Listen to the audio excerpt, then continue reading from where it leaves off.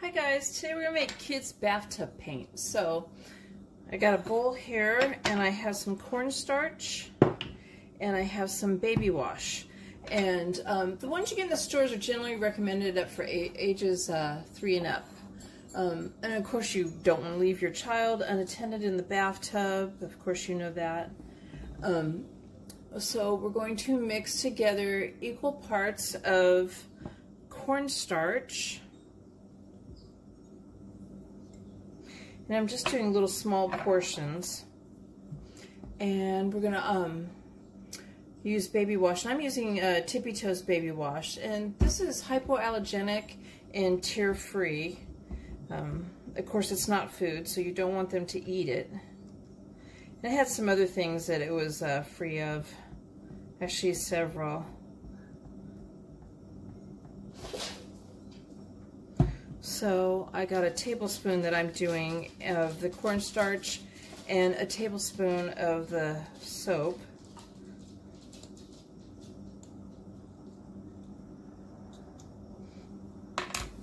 And I'm going to make several colors, but I'll start out here with just one to show you.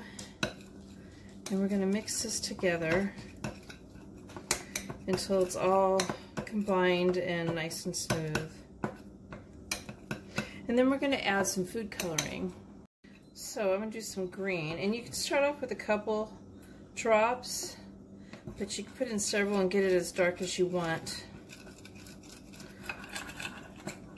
Now I tested this on my own bathtub, and I have a fiberglass bathtub, and I left it on for 10 minutes, and I had it, pretty dark, the color.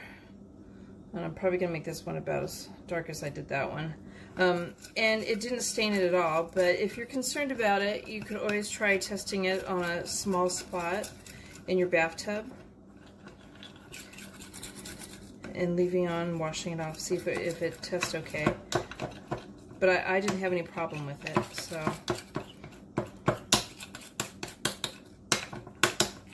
And that's about as dark as I had it.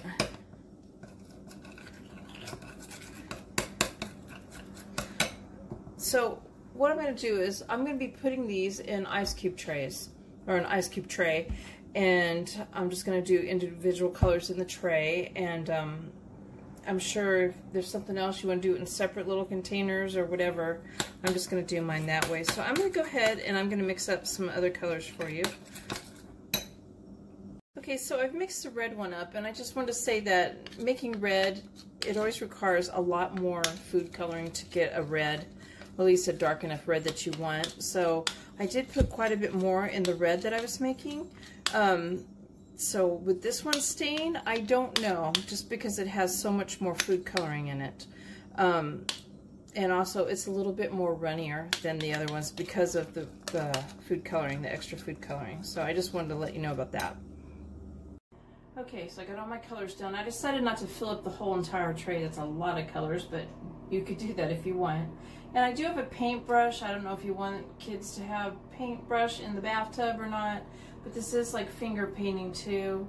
So we're just gonna go ahead and finger paint a little bit.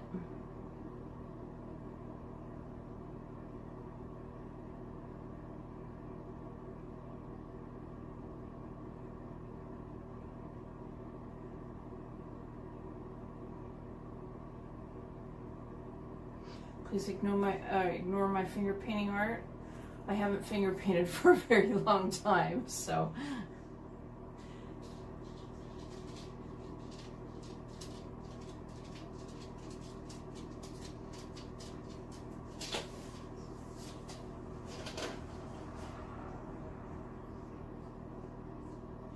I'm going to go ahead and I'm going to try some, and yeah, it's all over my hands. I'm going to try some with the paintbrush.